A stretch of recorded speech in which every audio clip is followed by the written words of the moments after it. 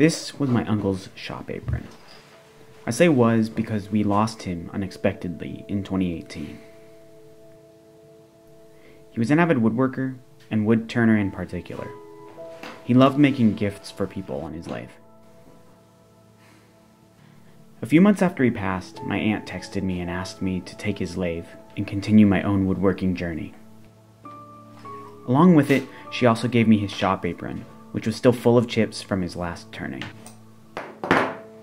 Over the past 2 years, I've used this apron every day, until a few weeks ago when the neck strap suddenly broke. The webbing got brittle and frayed, causing catastrophic failure. Of course, when this happened, I was always going to find a way to fix it. Buying a new one just didn't seem right. My uncle was a doctor by trade, but I've always known him as a maker as well. Whether that was wood turning, building remote-controlled airplanes, screen printing, or even sewing. He was always challenging himself to learn something new, a trait I really admire and try to embody in my own life.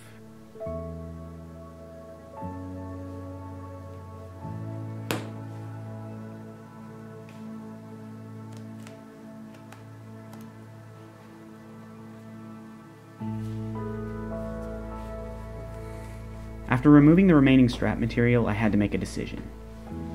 I could repair the apron to exactly how it was before, or I had this opportunity to change it to match my own way of working. I finally decided on the latter. I think that's what my uncle would have done too. Makers make things to fit their lives.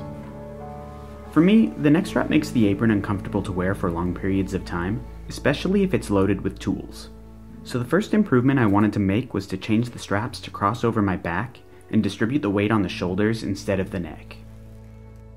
I also wanted to add some leather grommets to the hip areas to protect the apron from the strap, so I quickly cut out a couple kidney shapes from this scrap of buffalo hide.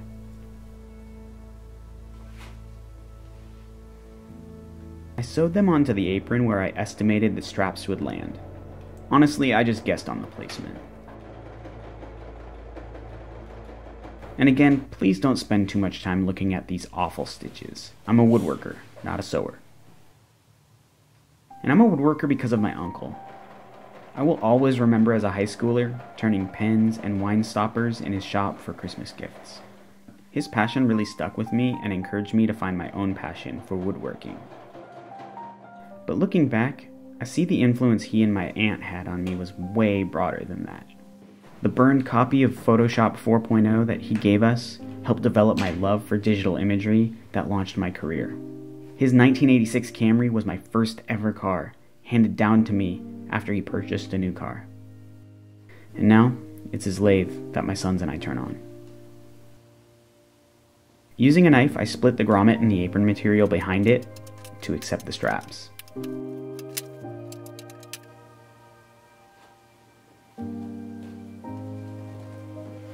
Another upgrade I wanted to make at this time was to further divide the upper pockets. Big pockets just allowed my tools to fall out when I bent down to pick something up, so I wanted to fix that for good. A couple seams created a few pockets for my ruler, a carpenter's pencil, and a square. I decided not to make any changes to the bottom pockets because I don't turn as much as my uncle did, so I don't get as much sawdust in there. I remember the first time I emptied out the pockets. There must have been a quart of sawdust and chips in them. It honestly was kind of ridiculous. For the straps, I bought this replacement nylon webbing at the fabric store, but it hadn't been sealed to prevent it from fraying. After searching for a lighter, I settled on some matches. It was a little toastier on my hands, but it got the same result. And by the way, this is so satisfying. I sewed the straps on the apron, and thankfully I used matching threads so you aren't able to see the awful stitches. But actually, I just thought of these stitches as practice for later. I wanted to cover the ends of the straps with a square of buffalo hide. I'd actually thought about folding over a piece of leather before sewing the straps on, but ultimately decided that was way too much for my sewing needle to go through, so I finally decided on a single square over the top for now would take care of it. I carefully stitched these seams since the thread would now contrast with the leather, and honestly, I'm pretty happy with how they turned out. I like how the apron is hanging over the shoulders now, so I moved on to the final steps. I wanted to add a leather piece to keep the straps in place, so first I had someone draw the outline of the straps on my back on a scrap piece of paper. I cut another scrap of buffalo hide, then drew a pleasing rough shape on the paper template. I sliced the template where the straps would run through the keeper, then transferred those lines to the leather with a marker. I like this tip because it allows you to get a perfect transfer to the leather.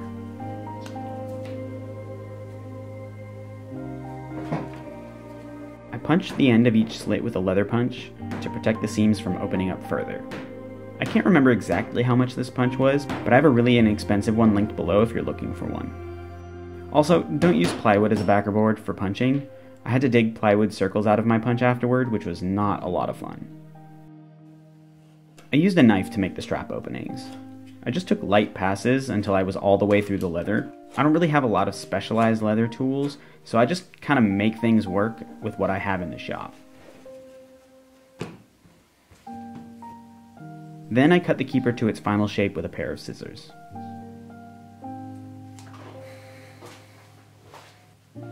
Stringing it up,